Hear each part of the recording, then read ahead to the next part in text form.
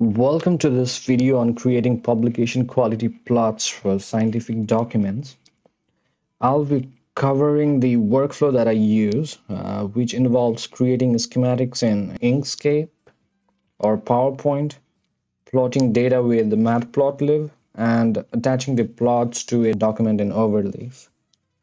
While this isn't the only way to create professional looking plots, it's a method that has worked well for me and maybe be helpful for others as well. So let's get started. Overleaf is an online platform for creating and collaborating on scientific documents. In this video, we will be using Overleaf to attach our final plot or image to our document. Before we start creating our plots or images, it's important to know the text width of our Overleaf document. So the text width is the maximum width that our plot or image can be, and it's typically specified in pixels or points. So let's create one empty project. So you can create one by going to new project and press example project, name your project whatever you want. I have already created one called plots here, so I'll be opening that.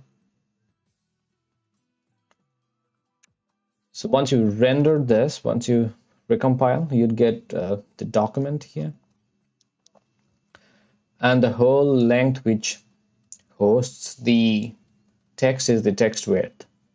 Now you cannot have your image larger than the text width here, else when it's cropping or rescaling, your proportion of the image would get distorted. And there might be some documents where you have two columns instead of one. So in that case, you might want to have your image fit well within your length of your columns.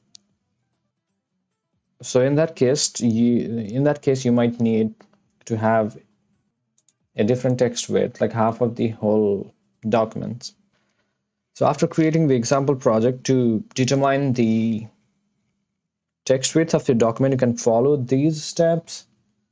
What you need to do is include this package called layout, and somewhere inside the document you need to include this line /layout, and press Ctrl S to recompile it once more.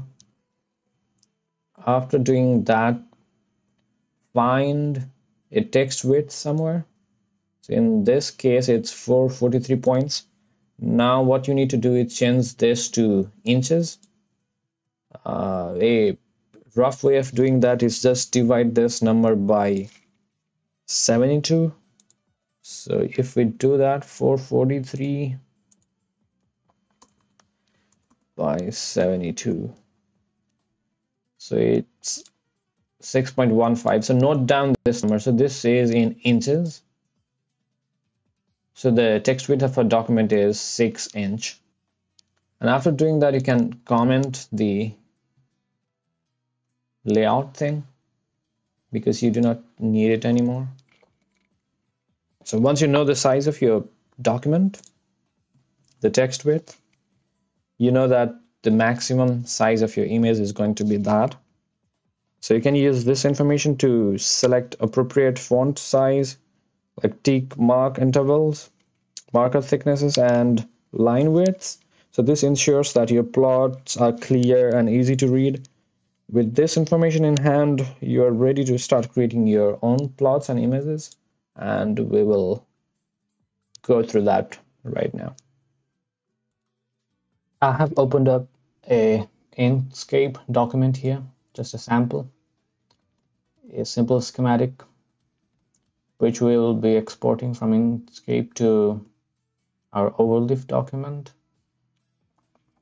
So Inkscape is a free open source vector graphics editor. So you can use it to make basic graphs, charts, like schematics for your documents.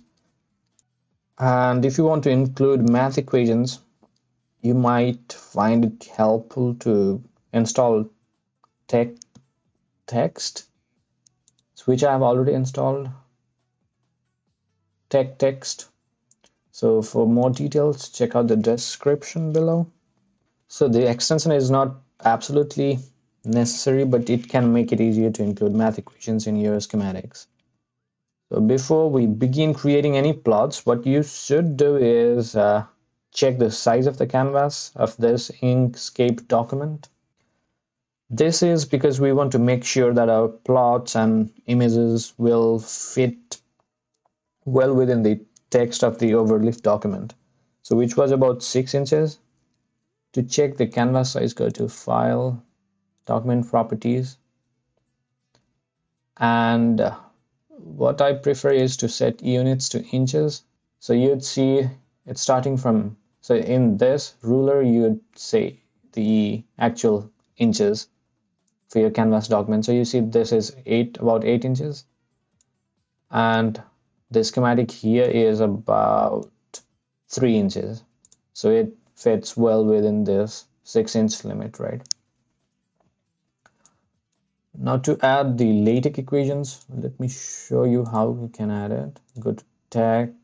So after installing this text extension, so let's say we want to add some equation there. It's let's say there's a gradient of temperature in the field. So you can look at the preview. Okay, we're good with it. Let's save this. So you can see there's this render. After doing this, just group each and everything together. Group. And once you do that, there's a couple of ways you can export this. Let's say you are happy with what you have, and you have grouped your image as well. This will allow us to treat the equation and the canvas as a single object when we export it. So finally, it's time to export this image into a file or to attach it to a document. So the formats that we can export it to include PNG, PDF, or EPS. PNG is a raster image format that is commonly used for images in web. PDF is a better format. It's a vector image format that preserves the edges. So let's use the PDF format here. But the problem with PDF format in Inkscape is that it exports the entire document or the entire canvas, but we do not want all of it. We just want this portion only, right? So to do that, we need to shrink the size of our document. You can do that by going to File, Document Properties, and set a sort of a margin on all top, right, bottom, and left, and resize your drawing canvas. So after doing that, you see our entire document is just as big as the image that we want to export. After this, we are good to export. So to export, go to File, Save As, and select a PDF format here and name your document appropriately. It would ask you details about what you want. Let's increase the DPI to 120. That's it. We have exported our document. Now we can attach this to the Overleaf document if you want.